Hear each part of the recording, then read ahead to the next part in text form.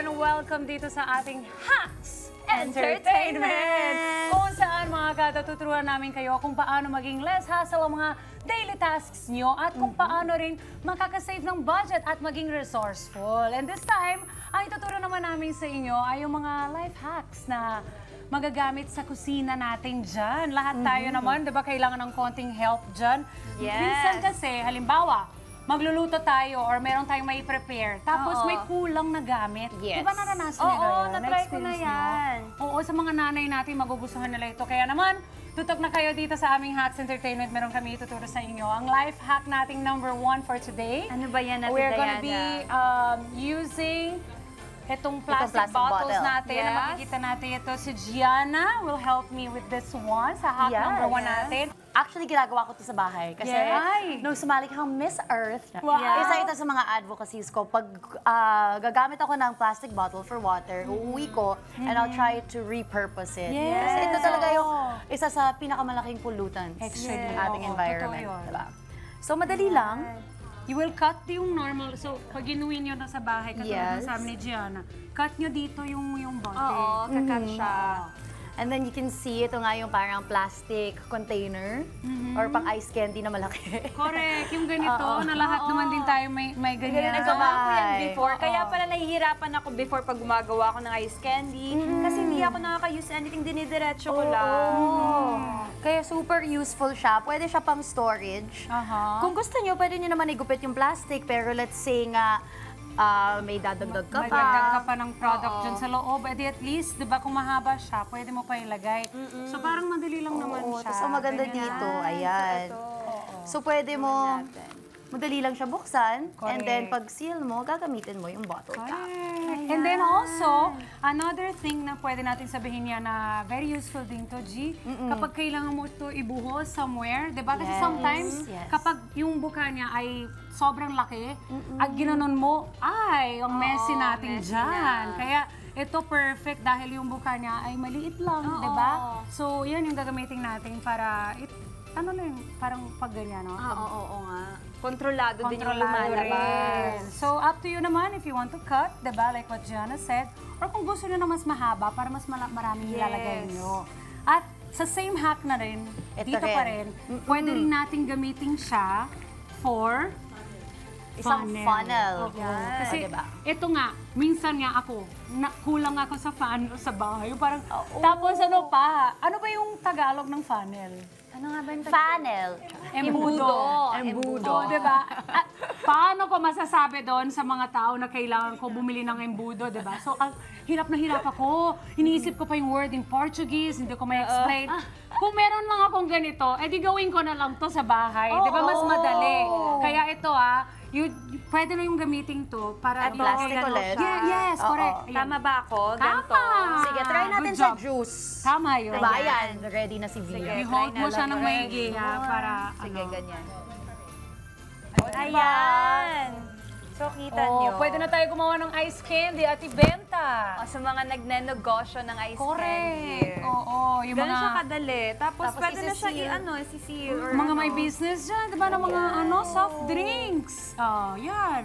Tapos patitigasin na siya. Oo. Diba, ganun sa ice ilagay mo siya candy. sa Minsan, di ba, pag freezer. bumibili tayo ng soft drink sa tindahan, Yan yung talaga binibigay. concern nila. Para hindi messy, yan. Pwede po natin gamitin ang bottle lang na hindi na ginagamit. At least, hindi na natin ito itapon, di ba? Yes. Alright, now let's go to our hack number 2. Girls, Ano ba yung hack number 2? I love this one kasi medyo messy ako sa kitchen. And dito ako nagsastruggle, lalo na kung may noodles. Ay, oo. Kaya super useful to. Ito, like for example, today is Friday. Di ba? Mga mahilig sa munggo pag Friday. Alam na. So, dito yung munggo natin, di ba? May tubig, syempre. Yes. So, ngayon, minsan, kapag kailangan natin ibuhos to, na hindi kasama yung laman sa loob. Yung tubig. Sometimes ang messy natin. Kaya ito ang solution namin para sa inyong lahat, mga kada.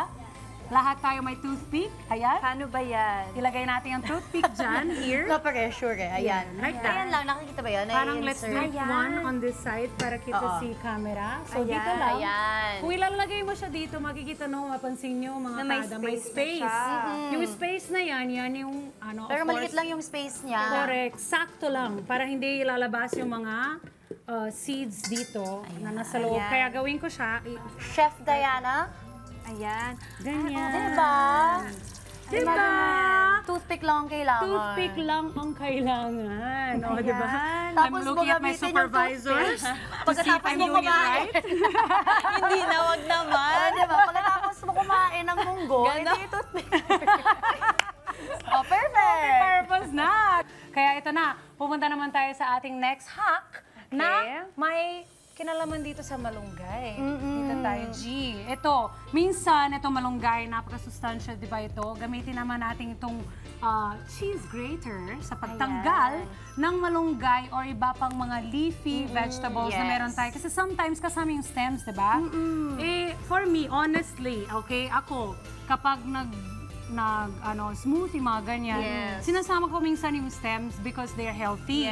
So, very healthy kasi nandito talaga yung mga nutrition channeling natin or all the nutrition facts could be here din, diba, sa gitna. Pero, minsan, we only need the leaves. Kaya ito ang gagawin natin. Sa cheese grater. At mag-ingat po, kasi nga, mga chikiting na nanonood, disclaimer na, kung meron po kayong ganito sa bahay, make sure na yung hawak nyo ay hindi kayo ma-hurt dito or may parent po kayong kasama. Okay. Paano ba yan, Ate Diana? So, ipasok mo na lang siya dito. Dito siya. Any side actually. Pero you can put here. Sige, kasi this one will really... Habang sinusubukan nyo, gusto ko lang i-share. Nung bata ako, yung mommy ko, siya yung nagpapabunot sa akin. So, ginagawa ko, he loves me. He loves me na. Ay, oo! May ganda din natin sa Brazil. So, kita nyo mga alam ko kada. lang to, mas mabilis na sana. Diba? Ayan na. Diana, try. Okay. He loves me na. Ayan, tama ba itong ginagawa ko, Ate Diana? So, ipapasok lang siya dito. Yes, correct. And then, Pasok yung stem. Tapos hila. And then labas yung galit. cool. Ayan. Yay! Ay, ayan. Diba? Mas mabilis siya. Ang galing. Galing. Ako, tuwang-tuwa ako dito sa hack na to. Kasi minsan talaga, ang hirap katulad ng sabi mo, yes, no, will I marry this or will I not? Diba, ganon. Kaya, ayan, kung nagustuhan nyo ito mga kada, very easy lang, diba? Madali lang gawin to at lahat ng mga items na pinakita namin dito sa inyo, meron din po kayo yan sa bahay. And very helpful naman, diba girls? Nagustuhan nyo to? Tama, gamit na gamit yan ngayon. Especially sa bahay, marami lang tayo nakakita mga materials na ganito lang. Yes! At minsan kulang po tayo sa gamit at kulang din tayo sa diskarte. Pero dito sa Kada Umaga, tuturo namin kayo yung mga hacks entertainment. Yes, Nagustuhan ko rin na environmentally friendly. Yun! I-repurpose natin or i-reuse natin itong mga gamit. Correct. Exactly. Oo. So, kaya naman mga kada, kung meron kayong mga useful life hacks na alam at dito na tayo magsisimula. Nakikita nyo dito, marami kaming pinakita na madadali lang gawin. If meron kayong mga alam na hacks, dapat mag-comment na kayo sa Facebook page natin sa Net25.